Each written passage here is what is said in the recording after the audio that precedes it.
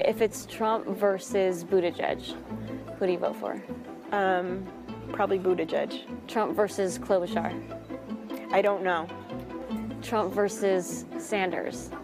Oh no, if I have to vote for one, I'd vote for Trump. So the important thing to think about is the independents in New Hampshire, because they're very fickle. New Hampshire is known for its undeclared voters who can choose which party's primary ballot they take, and who can be pretty unpredictable. It drives us crazy as pollsters. What is the kind of voter that is likely to tip the scales in this primary? I believe it's the independent voter, because if you look at the statistics, Democrats have the lowest undecided right now. There are different swaths of independents. You have the conservative independents who are leaning towards Tulsi Gabbard. You have the moderate independents who are leaning towards Pete Buttigieg, now Amy Klobuchar. They might be able to make a difference in the rank order of finish in the Democratic side. 42% of New Hampshire's registered voters are undeclared, but experts say only about a third are true independents. The rest tend to vote with one party. We met some of those undeclared voters who usually vote Republican. This primary, they're doing something different. I think I'm going to vote for Tulsi. How certain are you that that's who you're going to vote for? I'm going to say 80%. In 2016, did you vote in the Republican or the Democratic primary? I voted in the Republican primary. And are you confident you'll vote for a Democrat in November? Ugh. I'm going to have to vote for Bertie. In my own circle of friends, they voted for Trump, and now they are registered Democrat. Meet Erin Wessling. In 2016, she supported Marco Rubio, but this time around... Tuesday, I am going to be voting for Pete. Are you registered with either party, or are you undeclared? I'm undeclared. Since my 18th birthday, I've been an undeclared voter. Let's go back to 2016. Sure. So Rubio for the primary, and then what happened in the general? I wrote him in the general. I couldn't vote for Trump. And what was your reaction when he was elected? I sat that night watching the results, sick to my stomach, and found myself in my daughter's room sitting in the rocking chair crying.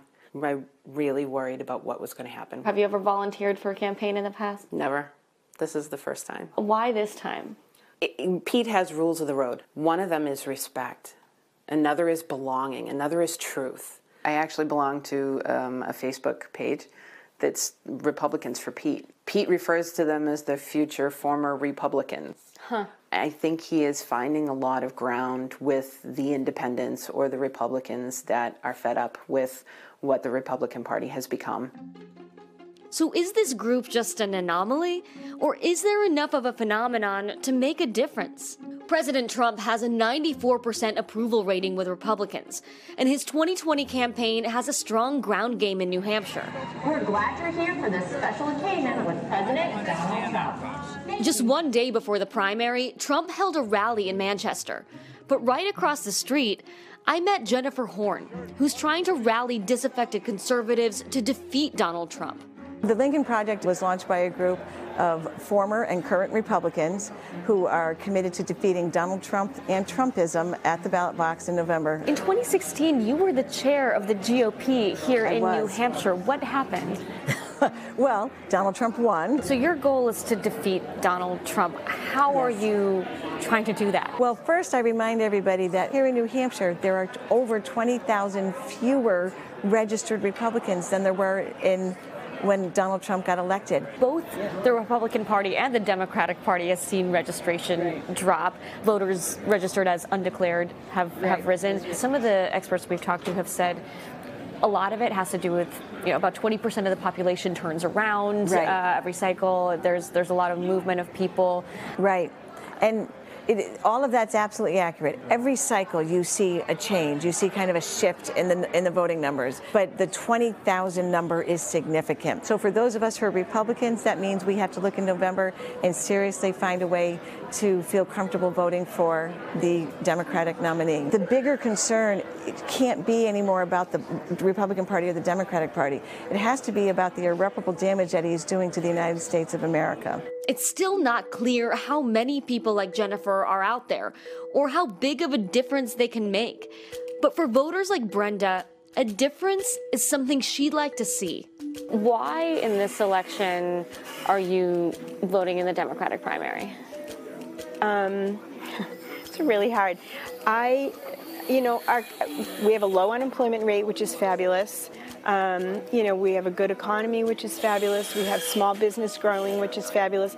I don't like the tone. I have 3 grandchildren, and I think, oh my gosh, see, it gets me all teary. What kind of crazy world are we bringing them up in, and what kind of world are they growing up in where our president mocks people who are handicapped and talks so nastily about people that he doesn't like or who don't agree with him? And I think there's other people who can lead the country and do what needs to be done and be respectful at the same time. Hey, NBC News viewers, thanks for checking out our YouTube channel. Subscribe by clicking on that button down here and click on any of the videos over here to watch the latest interviews, show highlights, and digital exclusives. Thanks for watching.